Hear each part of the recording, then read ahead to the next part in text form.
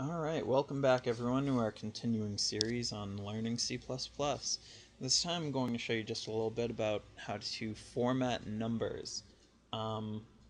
There is going to be a lot of different ways you can go about doing this. Most easily is the way, in my opinion, is the way I'm about to show you. We've included another library here called IOmanip, which stands for Input and Output Manipulation. Okay, so down here you remember we see out our total, and all we're going to do here is add one line, and I'm going to do my best to explain it. It's still going to be a little difficult for you to understand. We have something called set iOS flags, and we're going to type iOS fixed. Same thing again, set iOS flags, iOS show point. And then lastly, we're going to do set precision 2.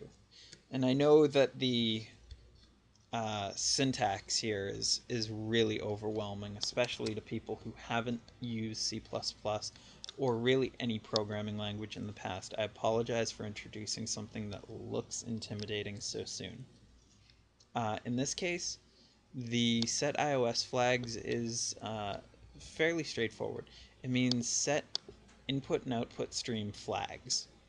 The input and output stream is, our couts and our cins. In this case, it's all contained within the IOStream library. And what it means to set a flag is that we're setting a parameter of our output, that we're kind of changing an element that's internally recognized. In this case, fixed means that we're not going to be using any scientific notation. So I mean, in this case, you're not going to be seeing 10 to the, we're like 1.06 multiplied by 10 to the 23rd. That's scientific notation. We're not going to be doing that here. Okay. Show point means that we're going to show the decimal point in a number. That's all it is. So in, say you have the number 100. In this case, if you didn't have the next object there, it would be 100 and then a decimal point. So that's not really helping anybody. And lastly, set precision 2 means that we're showing 2 digits after the decimal point. So in that case, without further ado, we're going to have our total come out after we input our values. So last time we did 10,000, 10% a year for 2 years. So we have 12,100. Now, since we know it's money, what we can actually do is toss in a $sign to appear before it. And we'll just recompile it one more time. And type in 10,000, 10% a year for 2 years. And that's the amount of money we have.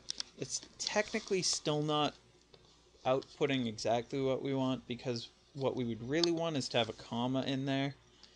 But the way to add commas without using something more esoteric is actually a very, very difficult task.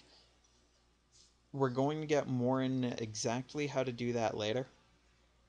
For now, suffice to say that this is the easy way to output money, and it should get you by for a little while.